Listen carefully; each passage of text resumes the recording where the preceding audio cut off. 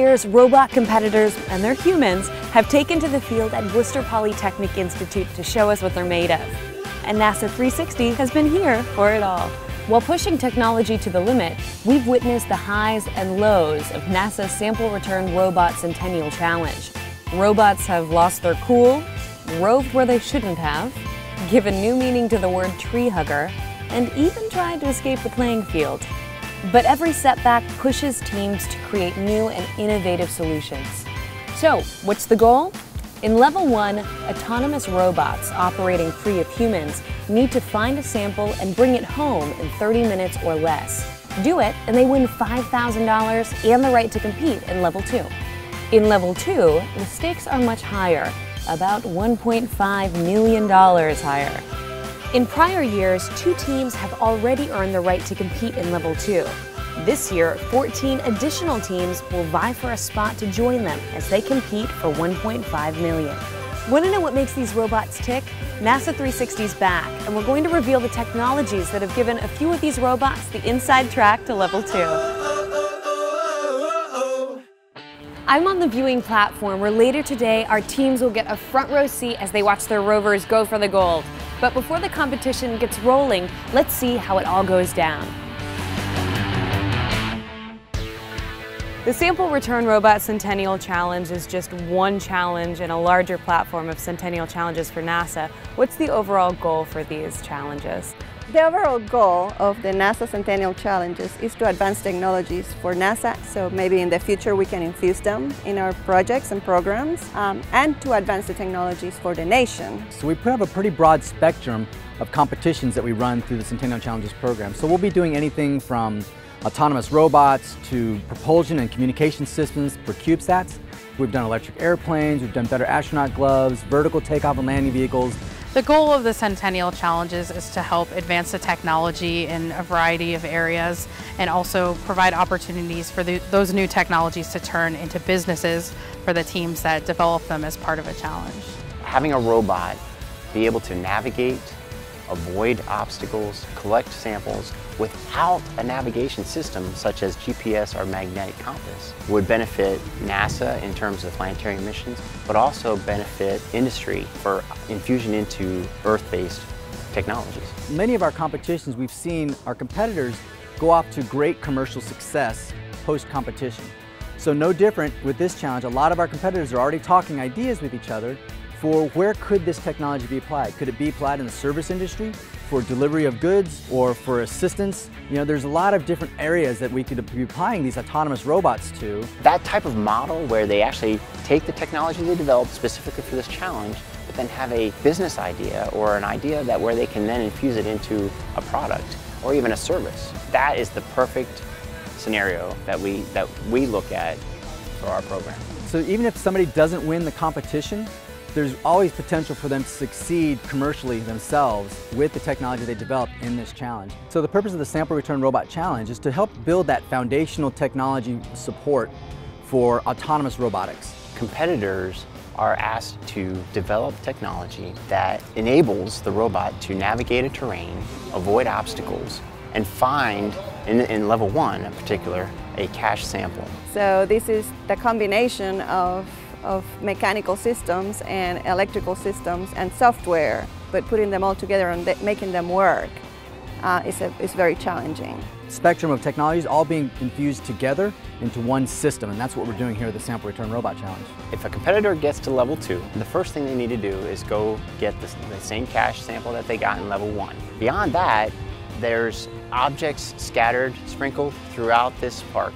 In order to win any money and to show that they're successful at Level 2, they have to bring back at least 2 samples. One of them is the pre-cache sample from Level 1, and then at least one other sample on the course. You have to remember, this competition field is the size of about 1.5 football fields in a dogleg pattern or shape. So it's a huge area for these robots to have to roam around to go find the samples, detect them, pick them up, and then bring them all back to that single starting point. But before we can get to Level 2, we have to get through Level 1. 10 teams made it to the field to compete for Level 1's $5,000 prize. Some of the Rovers didn't make it off the starting platform. Others made a break for the sample, and one overeager rover even fell head over heels, well, head over wheels, looking for the sample. Now it's time for the main event, as two teams compete for $1.5 million. And it all starts right here on this platform. First up, Team Survey. Team Survey's been competing in the Sample Return Robot Centennial Challenge since its inception in 2012. And until today has been the only team to compete for Level 2's $1.5 million prize. And with 2 hours on the clock, the rover is off. So we decided that the best thing to do would be to make a 90-degree turn off the platform and start exploring the park from there and look at anything that it thinks is a sample along the way. So right now it's exercising all of its sample detection, which I think is, that's really, really difficult to determine. The rover continues to explore its surroundings. It takes high-resolution pictures of the area.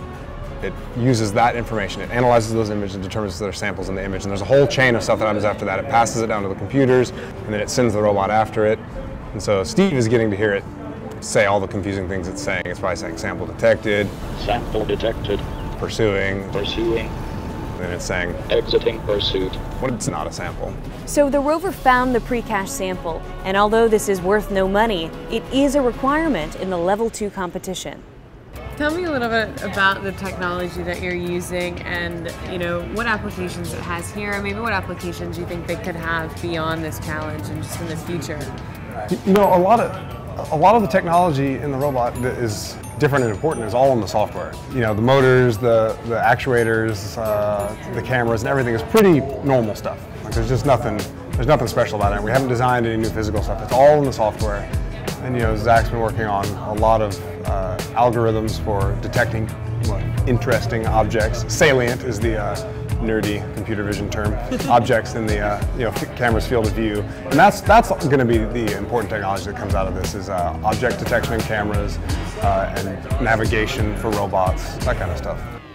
Although Team Survey was able to identify and retrieve the required pre-cache sample, their rover was unable to pick up any other sample, missing their shot at the big prize.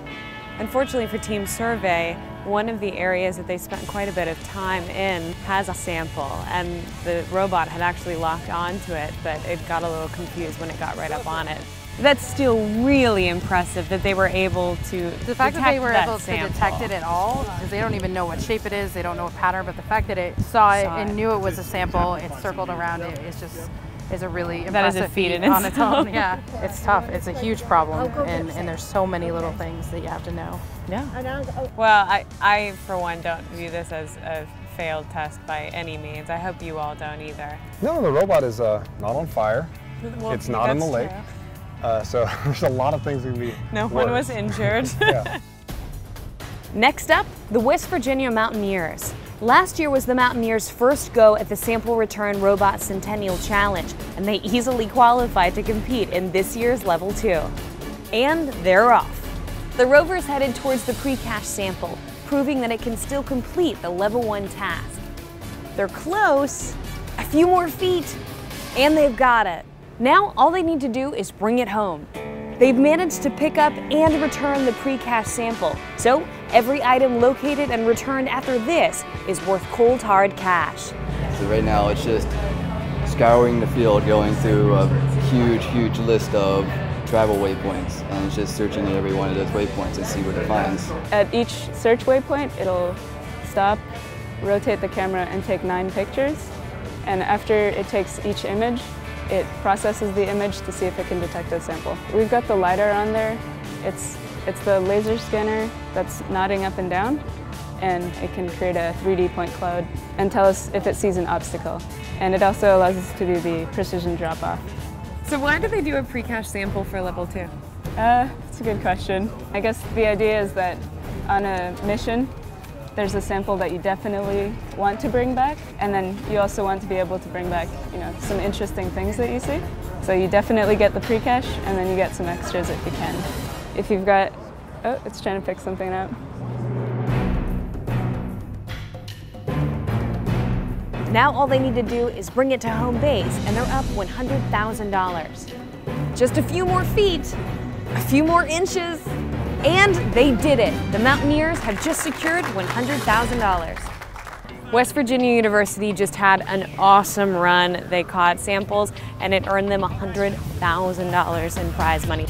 And perhaps coolest of all, the team has decided to donate the prize money to their school to set up a robotics scholarship. It's good to see that all our hard work finally paid off. We're pretty happy with the run. We had a couple of chances at some of the hard samples that it looks like we missed, but overall I think we're all pretty pleased. NASA may have awarded $100,000 today, but what's been gained is worth so much more than that. Sample Return competitors have spent 4 years designing, building, and bringing their rovers to life. In doing so, they've progressed not only the field of robotics, but forged new innovations and advancements in mechanical engineering, software engineering, electrical engineering, all while giving NASA a fresh perspective on an out-of-this-world challenge. I'm Molly McKinney, and this is NASA 360.